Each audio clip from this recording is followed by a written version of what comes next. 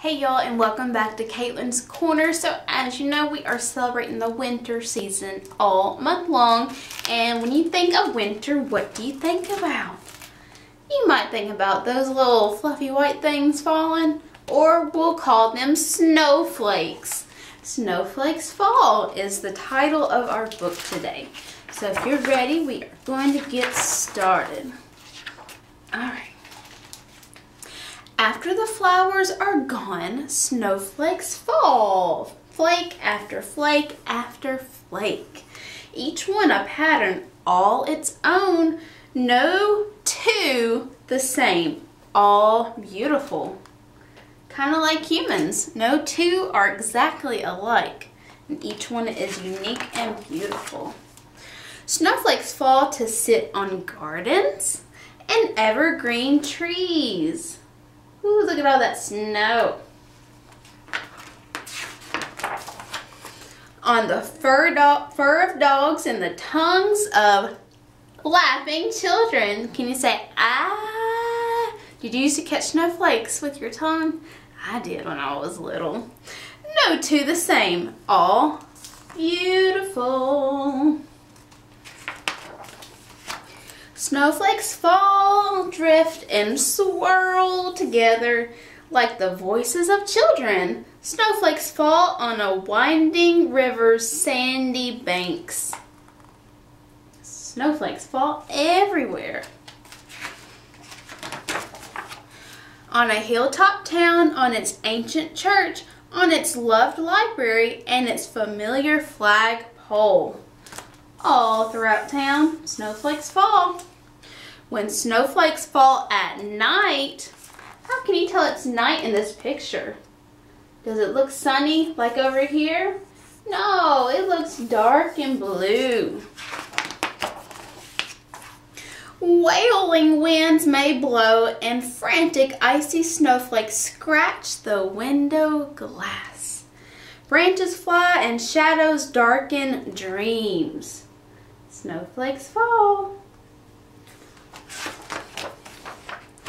But then, when we wake in the morning light, surprise, the world shines.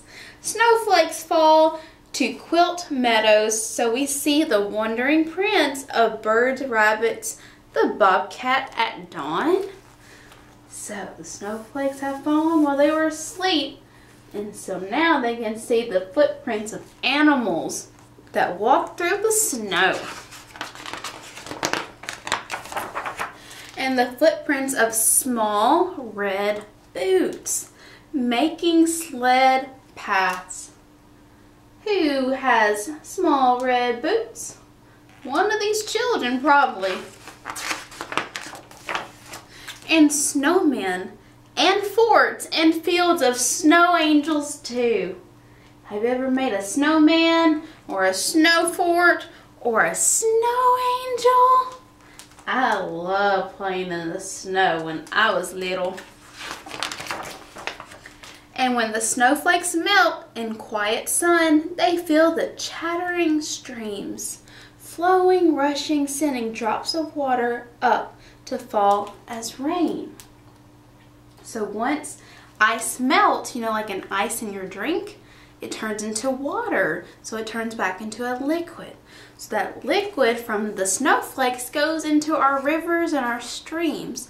And then the process of the water cycle is that it takes that water up so that it can fall again as rain. So that continues our cycle. Isn't that kind of neat? I think so. On places where the snowflakes had been, where soon flowers will grow again. And when the flowers bloom, the children remember the snowflakes. So once flowers are blooming, we're into a new season, right? And we remember the children, no two the same, all beautiful. So just like the snowflakes, children and the people of this world, no two are the same, but we're all beautiful and unique in our own way. The end. So I hope you enjoyed Snowflakes Fall. Thank you for tuning in, and I will see y'all tomorrow. Bye, y'all.